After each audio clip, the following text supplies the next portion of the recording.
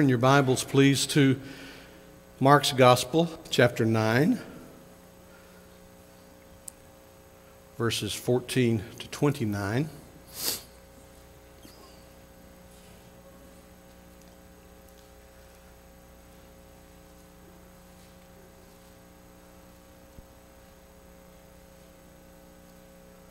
Mark 9. We read responsively one of the companion passages to this in Luke, and my plan is next Sunday to read another companion passage, which is in Matthew. But I want us to see this today, and I hope you don't mind me having you up and down.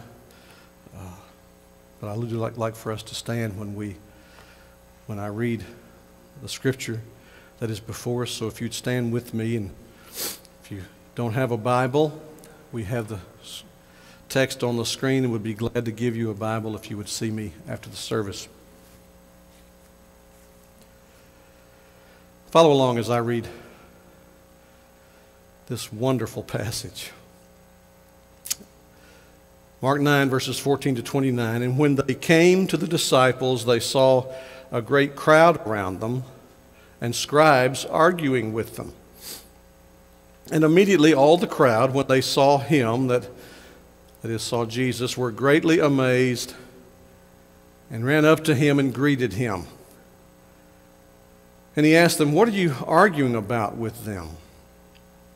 And someone from the crowd answered him, "Teacher, I brought my son to you, for he has a spirit that makes him mute.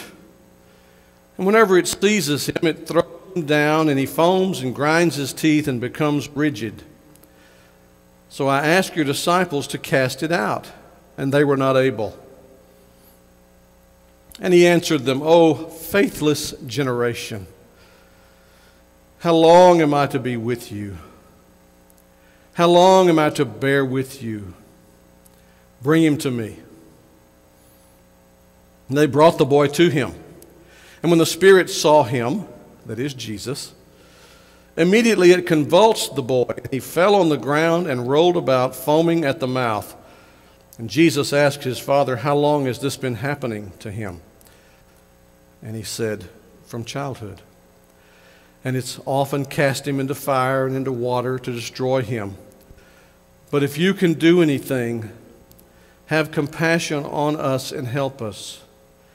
And Jesus said to him, "If you can, all things are possible for one who believes." Immediately the father of the child cried out and said, "I believe, help my unbelief." When Jesus saw that a crowd came running together, he rebuked the unclean spirit, saying to him, "You mute and deaf spirit, I command you, come out of him and never enter him again." After crying out and convulsing him terribly, it came out.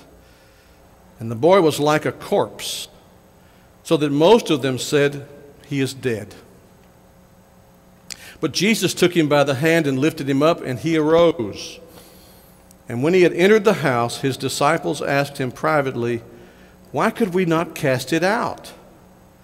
And he said to them, "This kind cannot be driven out by anything but prayer." What have we just read together? The inerrant, infallible, all-sufficient Word of God. Some things we need to learn about this. Ditches to avoid, to be sure. There are those who make an excess of faith. But the answer to that is not to ignore the principle of faith. May God help us to travel the evangelical path as we learn the lesson Jesus taught on the importance of faith. Thank you. Please be seated.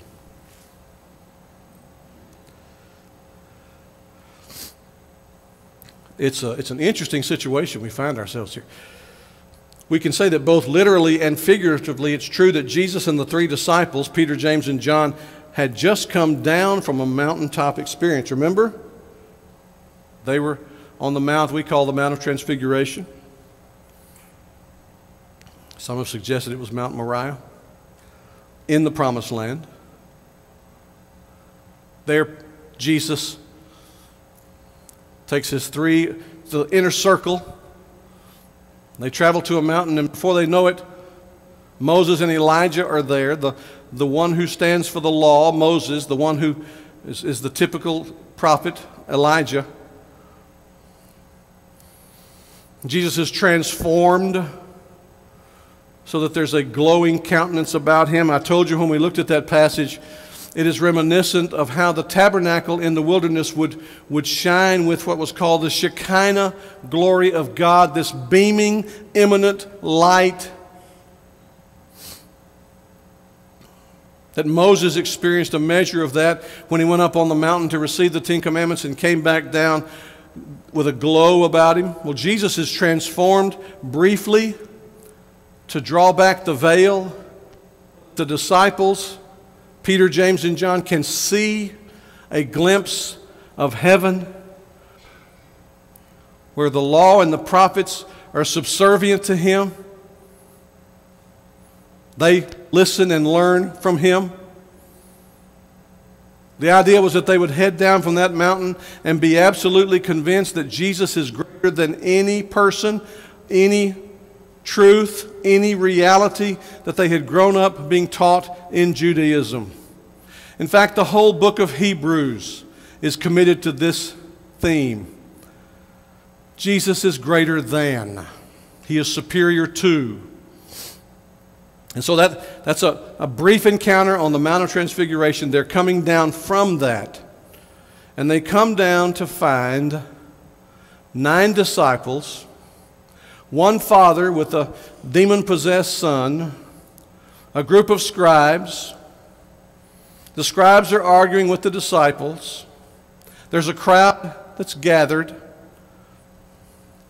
We learn as we dig into this a little bit, and we're going to dig more next week, but we learn that apparently the scribes were chiding the disciples. The man had come to find Jesus and asked Jesus to deliver his son from this demon possession that manifested itself by causing his son not to be able to speak. It's called a mute spirit.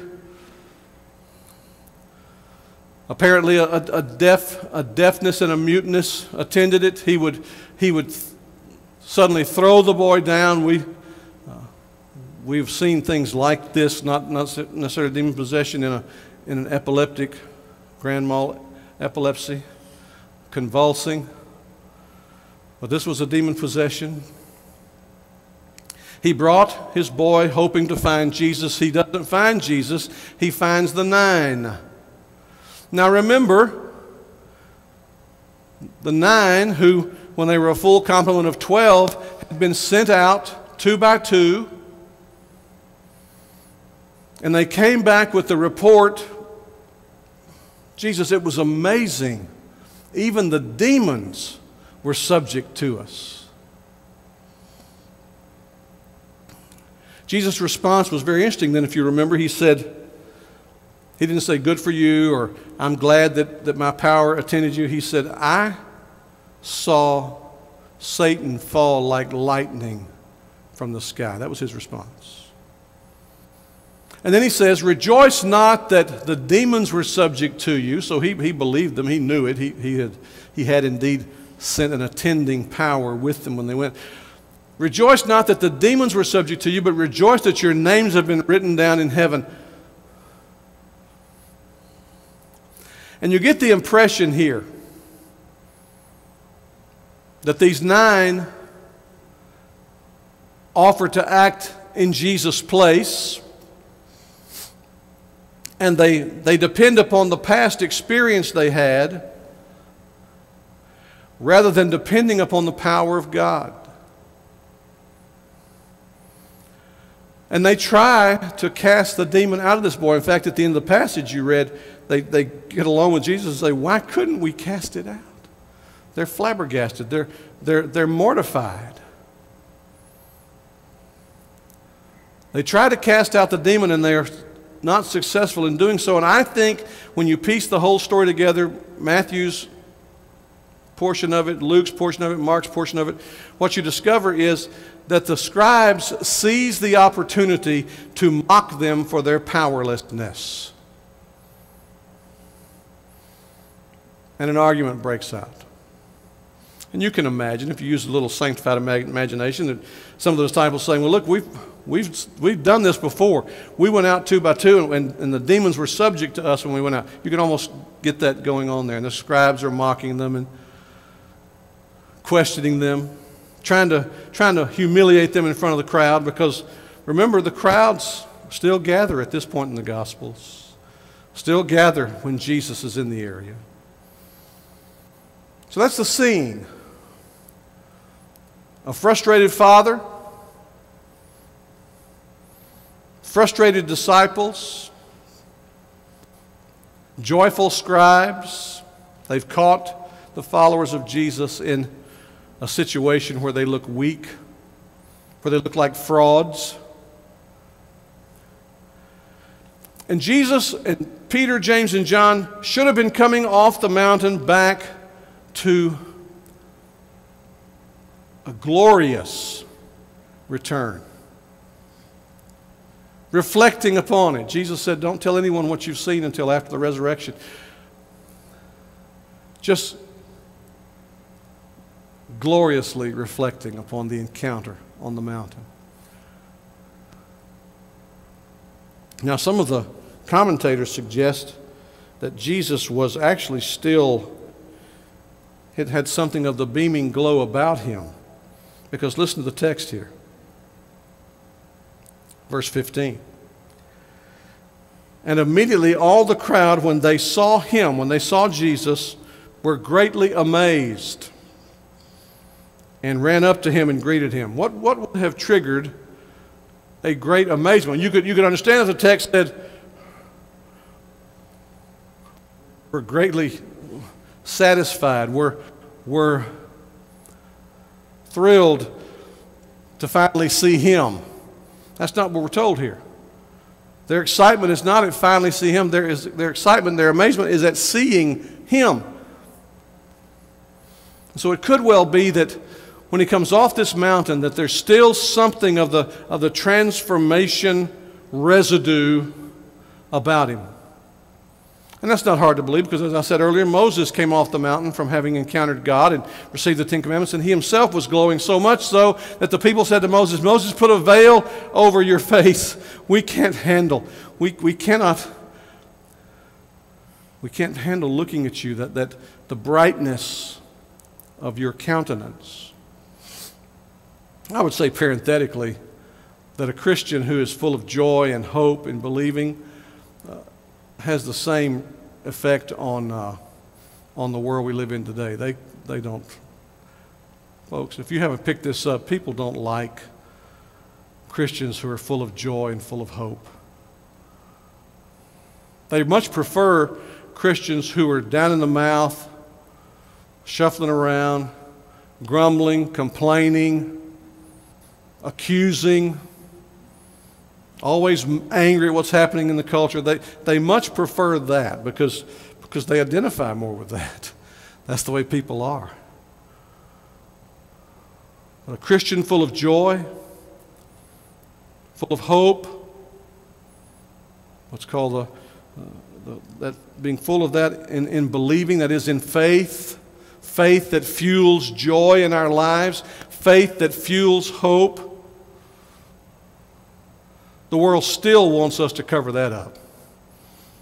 And they might as well say, put a sack over it. I don't want to hear it. I don't want to see it. And yet I think that the darker it gets in our culture, the greater opportunity we have to shine as diamonds of God's grace, trophies of his treasure house. And so they're amazed. Jesus asks them in this early part of the encounter, what are you arguing about with them? And we don't get that answer because by this time the father, someone in the crowd, the father approaches Jesus and says, Teacher, I brought my son to you. There's almost in that a sense of disappointed in dignity. I brought him to you. I was looking for you. Implied in that is, and you weren't here. My son has this spirit that ebbs and flows in its intensity and how it manifests itself in him. The most common evidence being it makes him mute. He just doesn't talk. My son won't talk. And there are times when he convulses. And so you see that basically, in the man explaining what's going on with his son, is implicitly accusing Jesus for not being there. And this whole encounter sets up for Jesus the opportunity to teach a lesson on faith.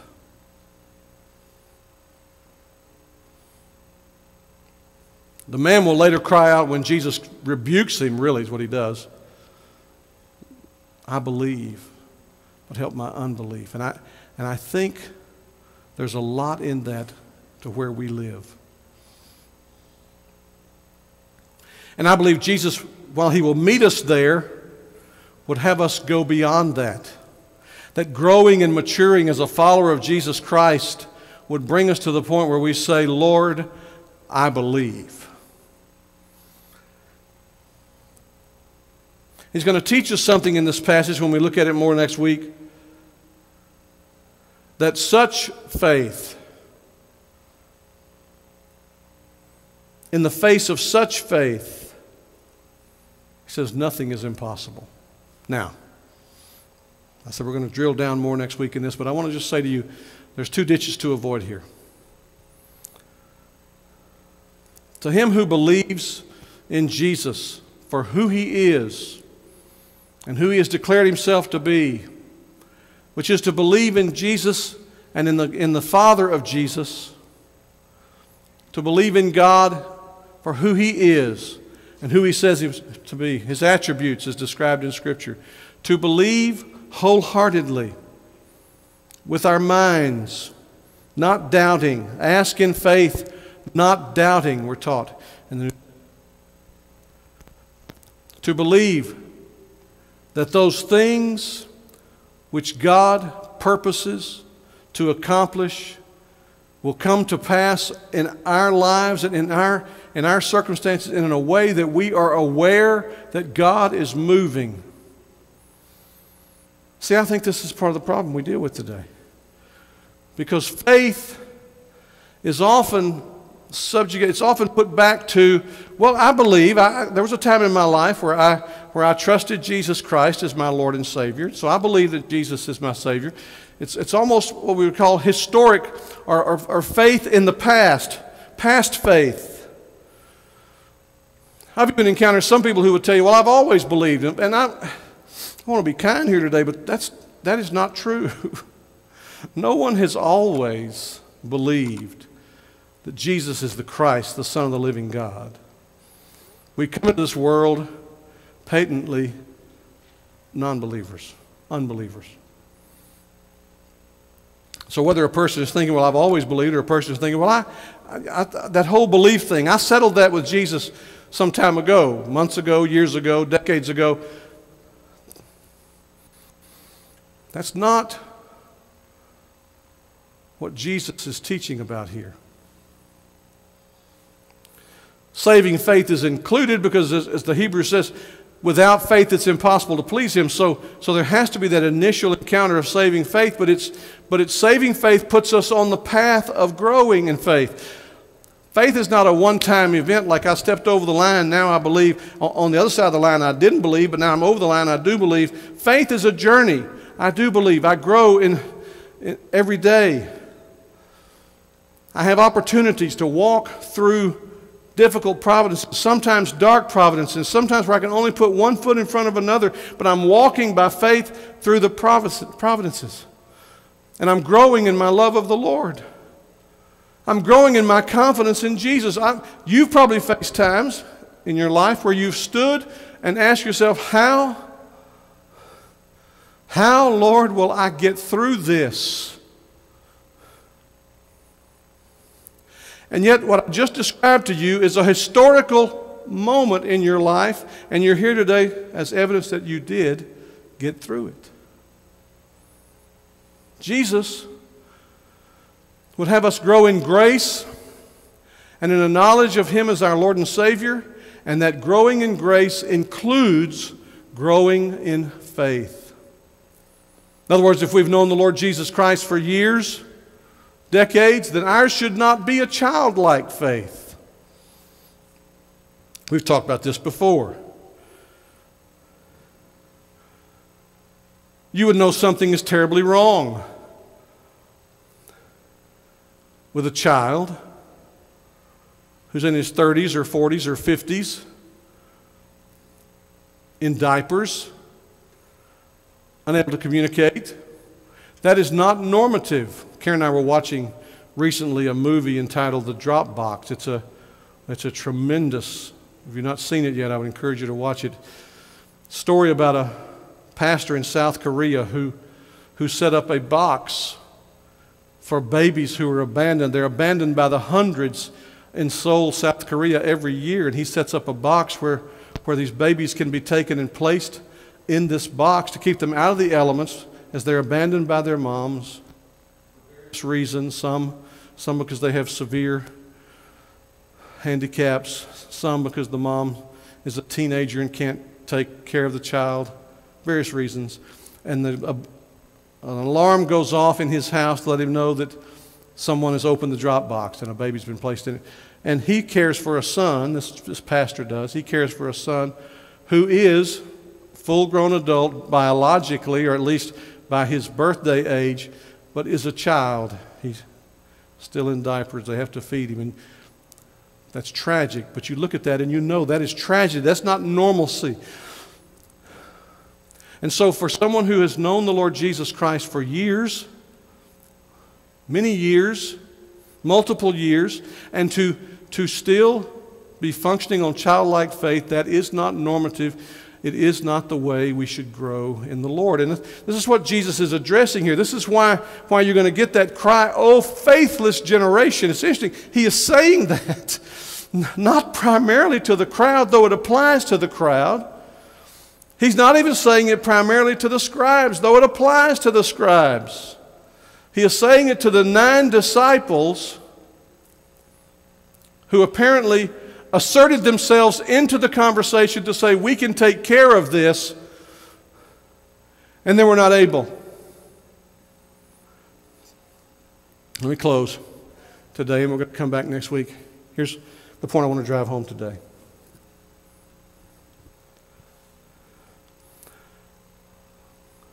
Faith, not mixed with prayer, is not faith by biblical definition.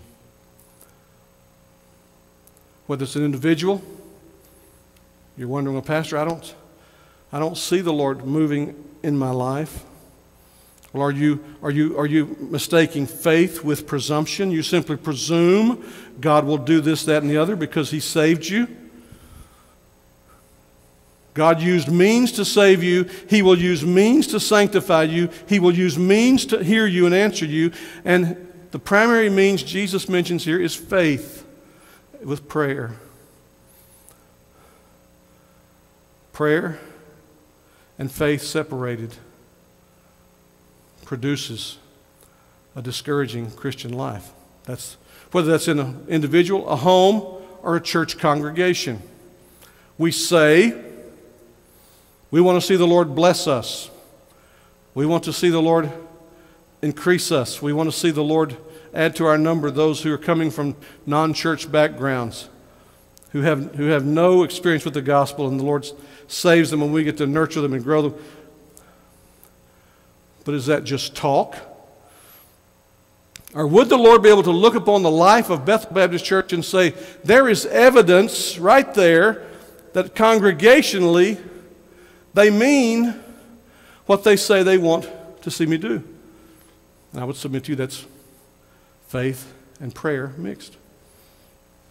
I've said to every congregation I've ever pastored that the Lord, historically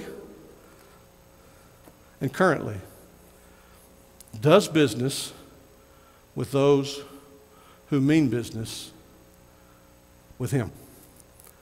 I've told you this story before. I'm going to close today just to remind you.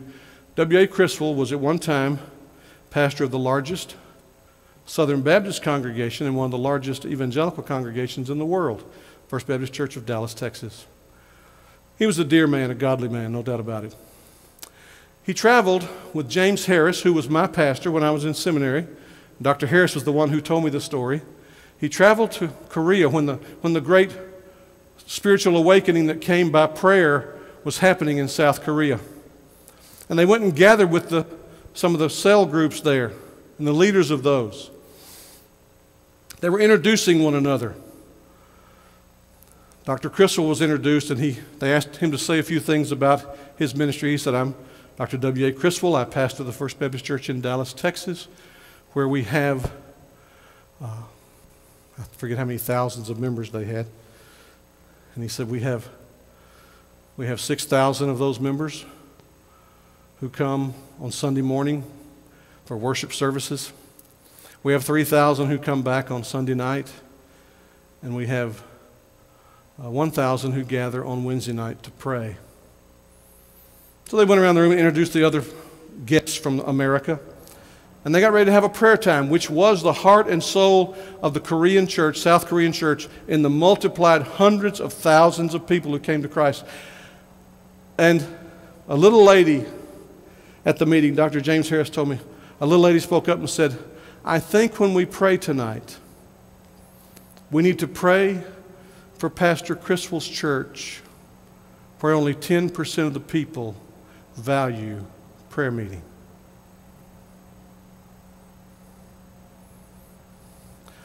In the Korean mindset, and by the way, in the mindset of Christians around the world, it is inconceivable that a church would believe it would see the blessing of God unless the church understood the mixture of faith and prayer. I've told that story everywhere I've ever pastored. For whatever reason, yet to have a people who take me up on it. Jesus would teach us a lesson here if we were willing to learn the lesson and apply the lesson and act upon the lesson. We'll see it fleshed out a little more next week, God willing, when we gather back. The important lesson on prayer. It's the importance of faith and prayer mixed, not doubting. Let's pray.